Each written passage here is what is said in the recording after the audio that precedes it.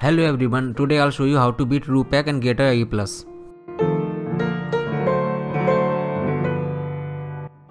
Alright, so you would stand here and shoot him while also dodging. If you leave any parry, you would not get an A+. So while you are damaging him, you will generate cards and you can try to EX him so that he would go down faster. So as the onion comes out, we will EX him once or twice depending on how many cards you have. Here it's pretty simple, we need to dodge his attacks and parry his pink attacks.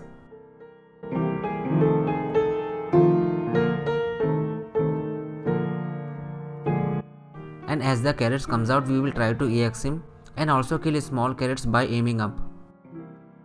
Dodging his laser beam attack is not that hard, you just need to move out of the way.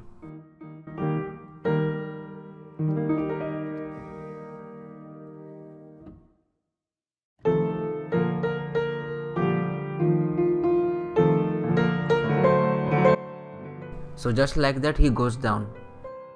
So that's it guys, if you liked this video and found it helpful, leave a like. Thank you for watching.